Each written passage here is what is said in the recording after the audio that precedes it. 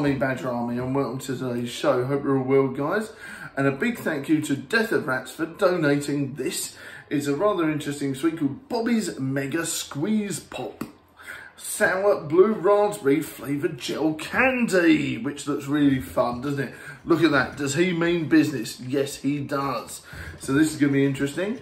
Sour fruit flavoured candy gel, 113 grams. Ingredients include glucose, fructose, syrup, water, acids, citric acid, malic acid, flavourings, preservatives, potassium sorbonate, colour E133. Sour products may cause irritation to the mouth. Store in a cool, dry place. Suitable for vegetarians. Made in China. Oh dear! Right, here we go. So let's see what we think of this. Will this make me run around like a busy bee madman cleaning at 12:30 tonight? Who knows? But yes, it does look like it might be slightly hyperactive for children. So please watch your dosage on that one if you're giving this to a kid. Or a hyperactive badger. Right, okay, so we're going to undo it. There we go, look at that. Now we get a bit of an easier view of that, don't we? Look at that. Look at this. £1 from the shops, and it looks like some sort of lethal toothpaste. Okay, so here you go. That's what it looks like there. Okay.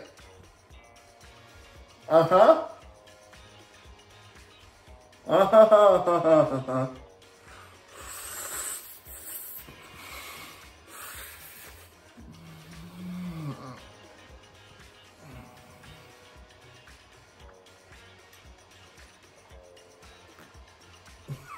Oh, wowzers. Okay then. Wow. Yeah, so this is quite interesting. Now, when you first have it, it's weird because it tastes like Vaseline. So you go, Vaseline-y. And then the sour does kick in a bit, and the blue raspberry kicks in. But that initial sort of, I don't know what to explain, but it's like, not a greasy taste, but it's like toothpastey sliminess. So, it's very interesting. If you can get past that initial, initial cringiness, it's quite interesting. I've never had anything like this before. Even when I was a kid, I sort of avoided those sort of hyperactive sweets for good reason.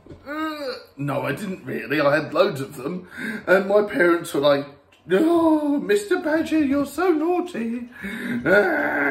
Apparently, I used to bounce up and down the walls when I had stuff like this, so it's very interesting. But yeah, if you can get past that initial Vaseline-y taste from the get-go, you can actually really taste the raspberry and the sour.